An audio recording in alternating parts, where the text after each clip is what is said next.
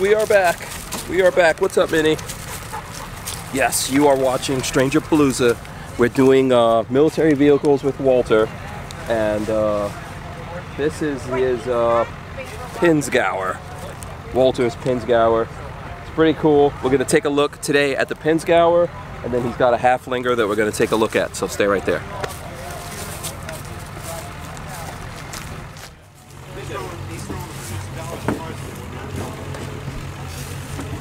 Wait, can I get a little ride with Walter? These things are all weird to get into if you're over 3 feet tall. I guess in the olden days people were tiny. Austrians are not that small. No? No. Okay. So I'm going to... Going around? I don't know if there's enough room I can actually loop around behind me. Yeah. Let's see. We'll try it out. Okay.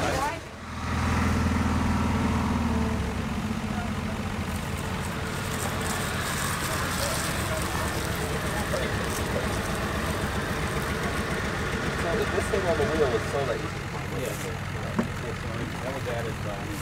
Oh, you added that? I didn't make it, but I cool. it. Oh, nice. Okay, so Walter, let's break it down for people. We're looking at a Pinzgauer, we're looking at a Haflinger. Right. Are these from the same country? Yes, from Austria. Austria. The land of Schwarzenegger. Something like that, yeah. Yeah. Yeah, Steyr Poop. Steyr Poop has made everything from mopeds to full-size trucks, like similar to the LMTV. Right. Machine guns for the Germans during World War II. Mopeds. Yeah, they're making guns today. Oh yeah, still handguns and rifles, yeah. So very cool. So did you?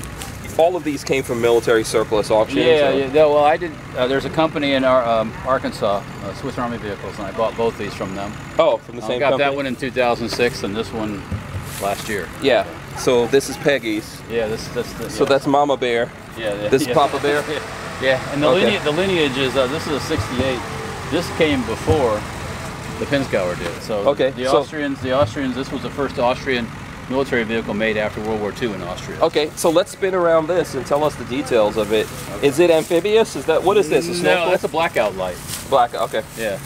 So, right, but cool. no, it's not amphibious. It kind of got that shape, but it's not. Okay, but 4x4. 4x4, locking differentials, high and low range. It's got like a crawling gear too, where you just can let off the gas and idle, it'll go. Right. What was something like this used for? Kind of like to use a Jeep. Back here, there's a version of this where there would be another set of seats here, so it'd be 4 people and a top over the top here. Okay. This is more of a kind of like a cargo version. There's sides that come onto, they can be put onto this into these holes.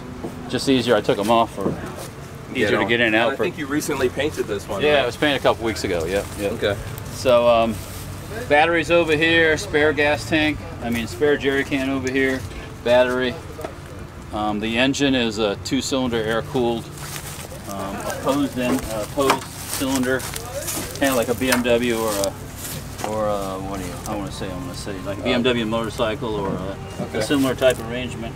Yeah, Beetle, Volkswagen. Yeah, same idea except except 2 cylinders instead of 4. Okay.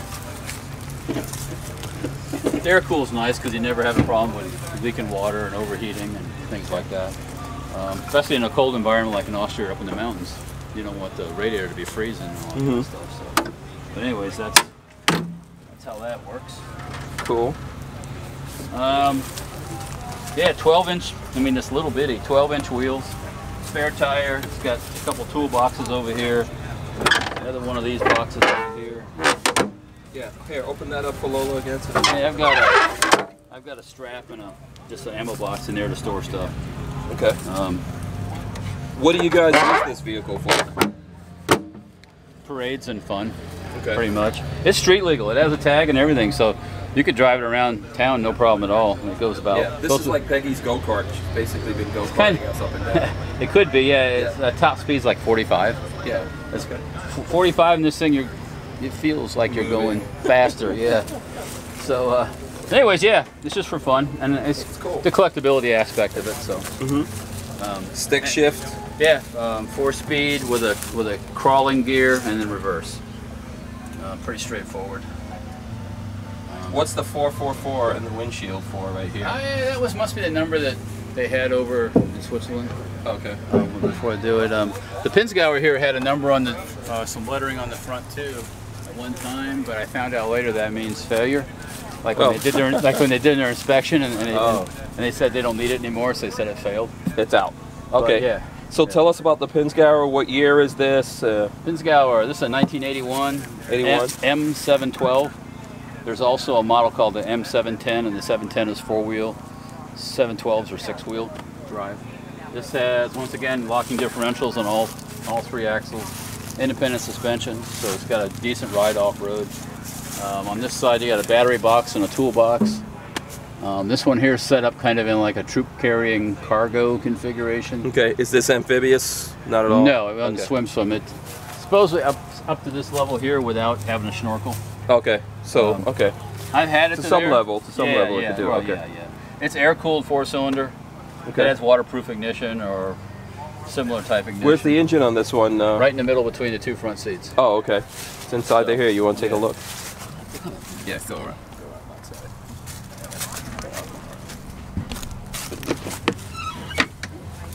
So yeah, engine's up inside of here. This cover all completely removes if you need to work on the engine or service it. You can get like probably 3 people in here, right? No, it's a 2-person it's ride. a 2. Okay. Mean, it's not designed to be. Oh, because that's the motor. Right. Right. Okay. So these levers here are to lock the differentials. Plus, there's another one over here for the high and low range. Right now, when I brought it up here, I switched everything in.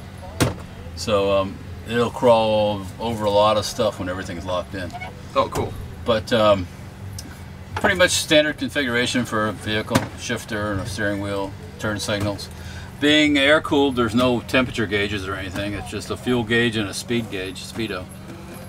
Windshield wiper, basic heater. Yeah, and this one's kind of a troop carrier if you come down.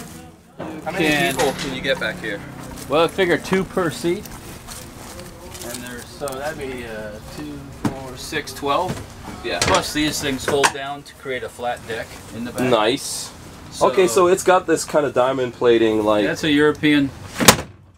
Yeah, that's a European style diamond plate. Yeah. So this whole thing can go like that, and then you can use this like a flatbed. You can use like a flatbed. You can throw an air mattress back here and sleep. The sides roll down. Oh, nice. Yeah. The Pinzgauer is kind of modular in that you can unbolt these sides and top, and you can end up with just basically a flat deck here. Take the doors off, take all that stuff off. Yeah. Yeah. These things act as almost like a roll bar. So this right here says Swiss Army Pinzgauer? This is Swiss Army surplus, yeah. Oh, cool. Wow. That's nice. Yeah. Okay. Like I said, all 6 wheels drive. Is that the gas tank? Spare jerry can. Oh, jerry can. For here, and then the fuel tank. Fuel tank. Right there. Yeah. Very nice. So, is this also diesel? It's gasoline. Gasoline. 5-speed. Yeah. Okay. So this one at like value-wise, something like this, what are people looking at? To buy one now through the surplus market, they're about $25,000. 25. Okay. And then, by the way, if you look here at the wheel, Walter put these on the front so he can help climb in there. To climb in, yeah. Yeah. Like a hub. With it, it's pretty easy to do the step, but yeah. You've heard of dub step? That's hub step. Yeah, hub step. Yeah. Without it, you gotta kind of, you know, it can be challenging for some folks. Right.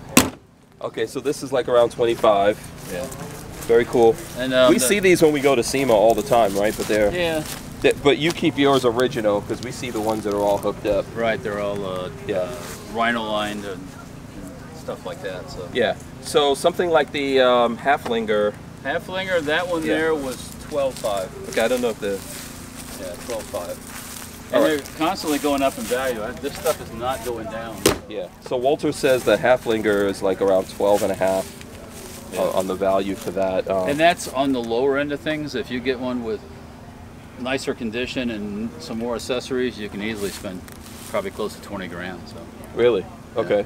Yeah. Very nice. And you guys just keep them like in the condition they would be in if they were in the military. Yeah, I like them that way. Yeah. And then all of these things you guys use for parades occasionally going off-road. Right.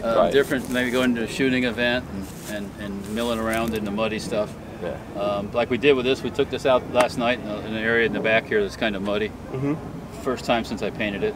But, yeah, these are really cool. These would be great for going camping or something like that, right? Yeah, I mean, yeah, either one. I mean, that you can have more people with you. Right. You could be more comfortable this in would it. be great. I mean, people use these on farms and stuff like Yeah, that. You know? yeah. I like it. Nice little vehicle, like to get around the hacienda on. Yeah, I mean, you know, you're all 6 acres. You know, you just can't see to the end of it. Yeah. But if you go on the internet and look on YouTube and stuff, just over in Europe they have treffens, you know, where they all gather and they go. Yeah. And there'll be events where there's like 20 or 30 of these things all out in the woods doing stuff. And yeah. So. Having a good old time. All right, awesome, Walter. Thanks for sharing these with us. You're welcome. You guys should subscribe to the channel here if you're not already subscribed. It's Stranger Palooza. Subscribe and then ring the bell so you can be notified. We appreciate that. We're putting all of the auto-related stuff over on Stranger Palooza. You know, also make sure you check out Safety Harbor Firearms. And stenparts.com. Yeah, stenparts.com. That's what we do. You know, Walter has like some great stens that we're shooting all the time. Yep. You know, we do a lot of stuff. Plus, we do the podcast on Lifestyles of the Locked and Loaded. All that good stuff. We're out of here. We'll see you guys next time. Do you want to do a spin around? Okay. Yeah, getting out.